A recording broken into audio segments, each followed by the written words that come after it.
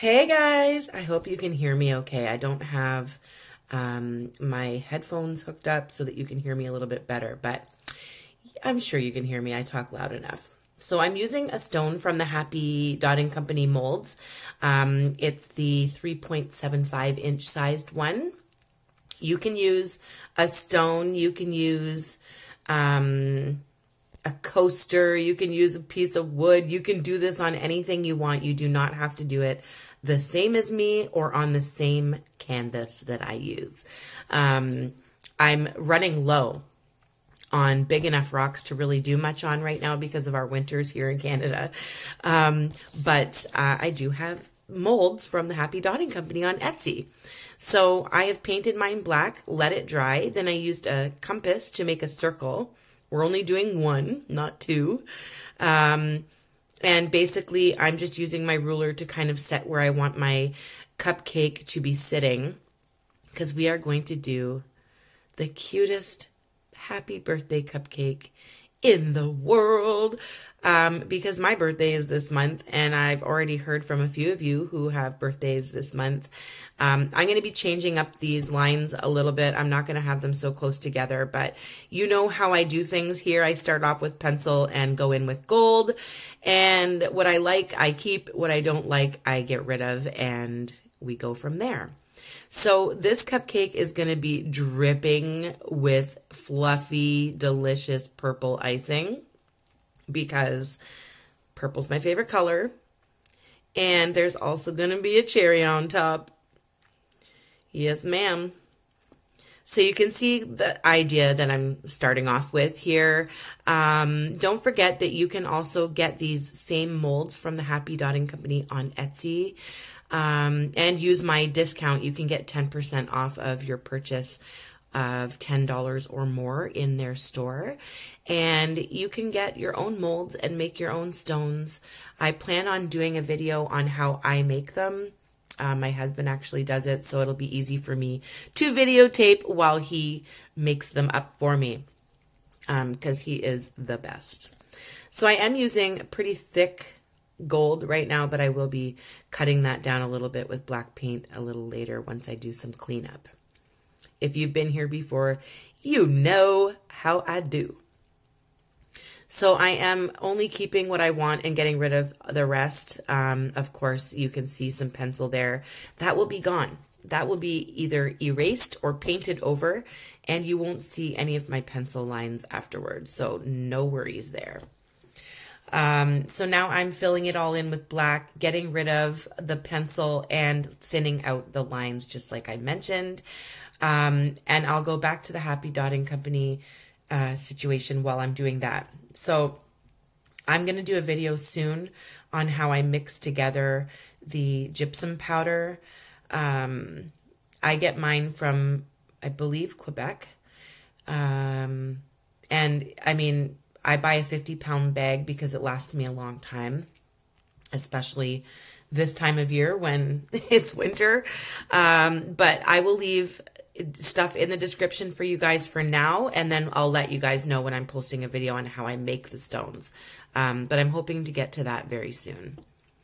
So you can do whatever you want. If you don't like cherries, you don't have to put a cherry on top. So you decide what you want. You could put sprinkles. I will have some sprinkles throughout this design. If you saw on the thumbnail, there are sprinkles. Let there be sprinkles. This is going to be the most fattening cupcake I've ever had. Don't actually eat your cupcakes, guys. Just sending it out there.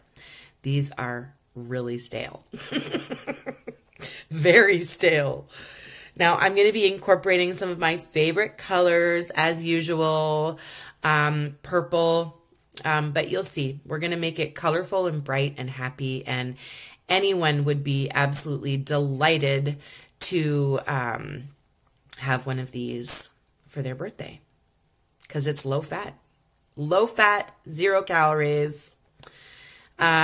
Also, you can also use these as like a gender reveal.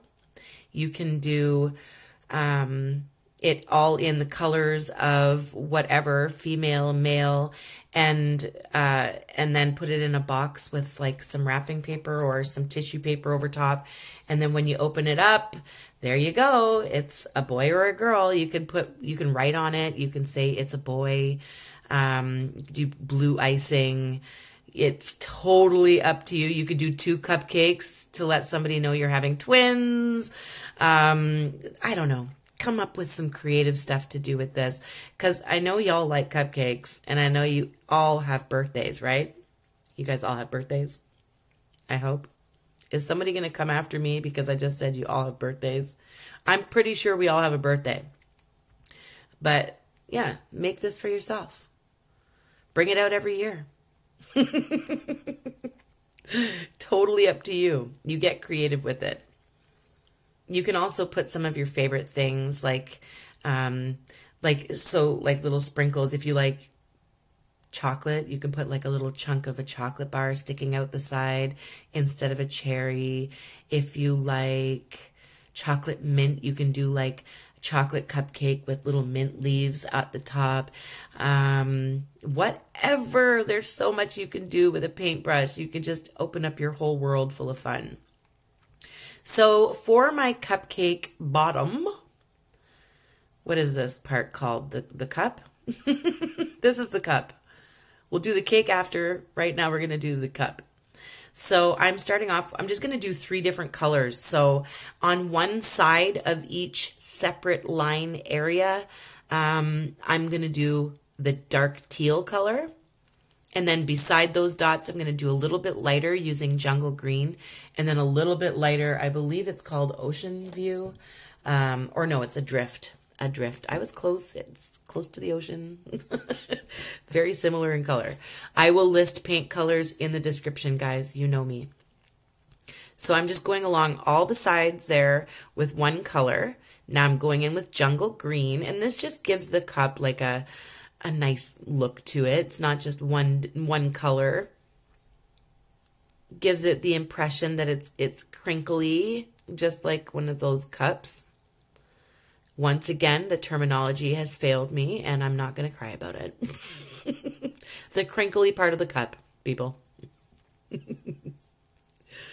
Ugh. I hate it when the terminology fails me. It does with every single video, I promise you. So I'm just making stuff up as I go along. Now I'm adding the Adrift color, which is like a light blue. Very, very nice color. And this just kind of, you know, gives it that crinkly effect almost with the different shades in there. I made this a while ago for a baker, and they really loved it. Their daughter was a baker, and she had her own business, and so I made like a giant cupcake on a big flat stone, and I made it just like this because I used my favorite colors. So here is the beginnings of my very favorite color. It's a nice dark African violet purple. And what we're gonna do is we're gonna go from a dark purple to a light purple, almost white, up to the top of our icing. So what I'm doing is I put purple in my tray, in my paint tray, and I'm going to start off with my purple, and I'm just going to go up a little bit in the icing, like the drips, and the top part is going to be all purple here, all along our first layer. Then what I'm going to do is I'm just going to add a little dab of white into my purple. I'm not gonna use a different color purple. I'm just going to use the same purple and add white to it so that we can make a nice gradual change from dark to light. So I'll show you in 1 second the change to the next shade. And so I'm just using plain old white acrylic paint and put it right into the purple, just a bloop, a little bloop. Mix it up really, really good. And that's our next color. So we're going to just gradually go up, walking the dots up our cupcake. up the icing. And it's okay if your dots aren't all the same size. You can see that some of my dots are even running together.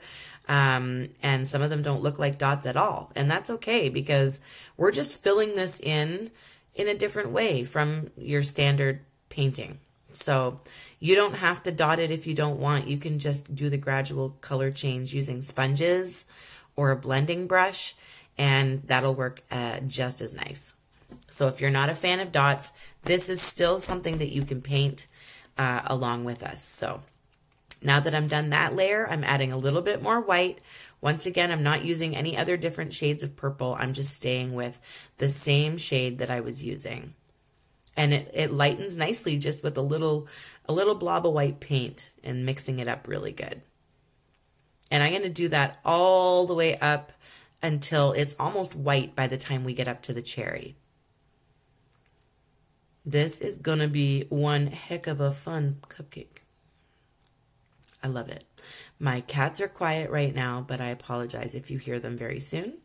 Because usually when they hear me talking up here and they know no one else is here with me, they come up and say, "Oh, thought you were talking to me." No, they don't say that, but they come up here and bug me because they don't understand why I'm talking to myself. But really, I'm talking to you guys. They just don't get it. They don't get me. So I'm adding more white, going up to the next layer of icing. I don't know who creates cupcakes that look anything like this, but if they do, please send me one because this looks delicious even though it's paint. You know, you guys are going to think this looks delicious when it's done. Delicious and sparkly and gold. How can we incorporate gold and sparkles into a cupcake? Well, guys, this is how you do it. I can incorporate gold and sparkles and glitter into just about anything. And this one, I have to tell you, I wish that I had like a drum roll machine that I could play right before you see the resin product. This one deserves a drum roll, so I'm going to attempt it with paintbrushes on my desk when the time comes. So if you hear tapping, that's my drum roll, and please don't make fun of it. Because this one, I don't know if it's just because my birthday's coming or what, but this one needs a drum roll. So I've used like a berry wine color to fill in my cherry, but I'm also going in with some bright apple red from Folkart and giving it some depth, changing the shade a little bit, making it look like a nice shiny cherry. How's it looking?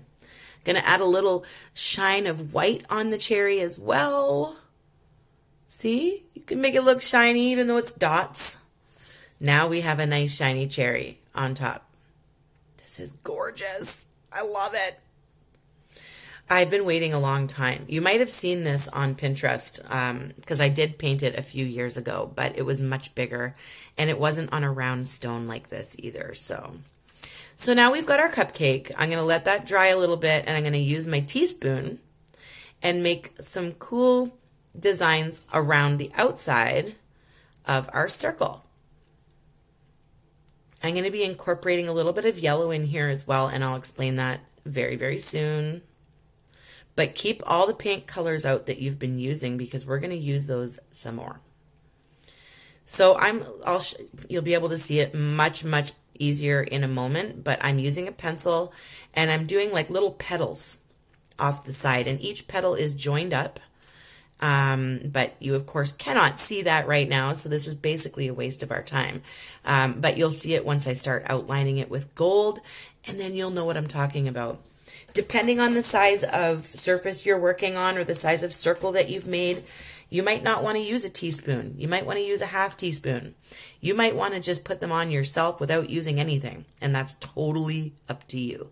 I have teaspoons and tablespoons and stuff at my desk for this exact reason. So nobody's allowed to touch mine. They can use the ones in the kitchen. These utensils are mine. So you will see once I've got them outlined in gold a little bit better, I will show you. That way you know exactly what I've done here. And it's just to kind of make sure that they're all evenly spread apart and they're all the same size and shape so that it doesn't look all wonky when I'm done. It's just, it saves me a lot of time trying to get them perfect just by my own judgment and then not being happy with them and having to erase them and start over and all that stuff. So teaspoons, tablespoons, quarter spoons, whatever. If you have them, put them at your desk because they will come in handy. So you can see what I've done now. I'm just going to do a little bit of cleanup with my black paint and make sure everything is not too globby or too thick in some areas. It's cleanup time. I hope you guys can see this okay. But you can see that they're all kind of crossing each other. They're all attached, intertwined, hooked into each other. And then we're going to work within those little areas, those little semicircles. We're going to do some dotting once again, but that's totally up to you if you don't want to do it. If you want to just leave it with the gold around the outside, that's an option as well. Look at it as you go along and see where you would prefer to not go any further. That's the best part about this, is that you get to do it the way you want to, using the colors you want to, with your creative ideas. I'm just giving you some inspiration and hoping that you walk away from this video learning something from me and possibly even a little chuckle, even if it's at my laugh. Oh, sometimes my laugh just drives me insane. I sound like Pennywise the clown. And my husband says that my laugh is one of the favorite things about me for him. So I just keep trying to love it. I keep trying to be okay with me, with the way I sound when I laugh. So I have cleaned it all up the way I wanted to. I will be using glitter very soon, so get prepared. I'll be using dragonfly glaze. It's made from Folkart. It will be listed in the description of this video. I did get mine at Michael's. It's Dragonfly Glaze 44380. It has a full spectrum shift. So when you shift this paint, when it's dry, and whether it's resined or not resined or sealed with whatever you desire to seal your rocks with, it has like this holographic rainbow to it. So to me, it reminded me of parties and surprises and confetti and all that stuff. So yeah, I've been using it a lot lately, and it just so happens it's perfect for this one as well. So I'm just giving a second line over top of my circle just to make sure it's nice and bold and we can see it. Everything's dry. Now I'm going to go back using all the same colors that I've been using. So I'm starting with the dark purple, and I'm doing a bigger dot within these semicircles here, right in the center, or I'm just eyeing it up by eye, so I'm hoping that they're all in the center. Now I kind of like the way this looks. It's very simple. I would probably add glitter to the black background behind the cupcake. Promise you this cupcake is not made out of pups, people. Don't come for me. So yeah, you could just put glitter in the background of it and leave it like this. That would look beautiful, but not me. I'm going to add more to it. I'm going to go with some of the cupcake colors in the cup, which is the teal and the jungle green. I'm going to use some of those colors, but you can't see what I'm doing yet because I have not pushed it in your direction. There you go. I've walked around the large purple dot using my jungle green color, and I'm going to do that around all of them. You may not see them all. I might skip past so that you don't have to watch me and be bored, but that's what I'm doing around that large purple dot. That cherry looks so shiny already. I just want to eat it. So I finished my jungle green dots. Now I'm going into the colors of the icing that I already mixed earlier. So this is like one of my final lighter purple colors. I'm going on the center of the big purple dots. This is, you do whatever want. You don't have to use the same color pattern that I'm using. So just keep that in mind.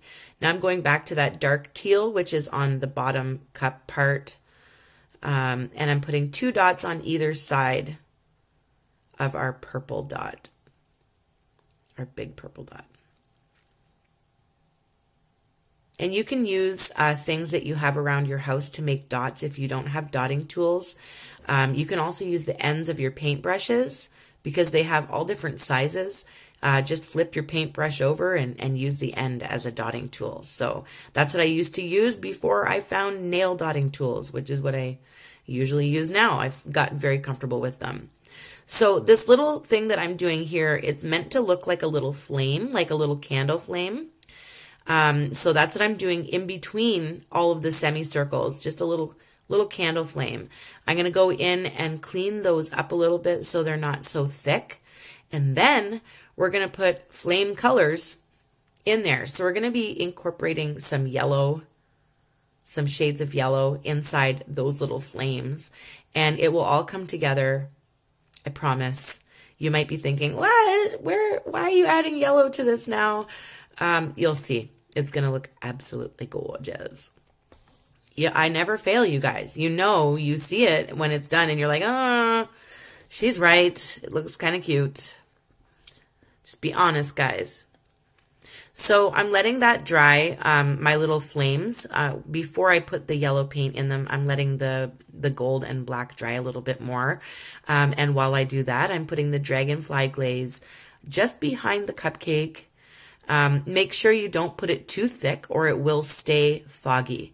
So make sure it's a nice thin coat, but make sure you get everywhere. Now that that dragonfly glaze is dry, it looks kind of white, like a white glitter, but it's not. Trust me. You'll see in the resined portion that it's very colorful. Now I'm adding sprinkles. You cannot have birthday parties and cupcakes without sprinkles. So I'm using all the colors that I've already used, and I'm incorporating some of the yellow that I'm going to be putting in the little candle flames around the outside. But all the colors that you have, the red, the purple, the teal, the light jungle green, all the colors, incorporate them all in little cute little sprinkles all over the background. If it's too much and too busy, you don't have to do it. But to me, this just looks like a party. It looks like a celebration cupcake. So I just kept going with it. Now, I do stop and think about whether or not I want to add red. But I do add red, and I promise you, I was very happy with it. Because I forgot, like the cherry's there, but I didn't put any red sprinkles. So I needed to add sprinkles. So now I'm doing the flames. I'm doing them all dotted. And I'm just doing like a darker, I believe it's called saffron. Not Zac Efron, it's saffron yellow. And then I do a bright yellow in the center of it. So I go around the outside of the flame with the saffron and then the inside with light yellow. So, you know, I just play with it. Play with your colors, see what you like. You don't have to use two different shades of yellow in your little candle flames. So I am now going to add red sprinkles because it needs to happen. I just want to see red sprinkles in there. There you go. What do you think? It's going to be resin very soon, and I need things to do a drum roll. So here we go.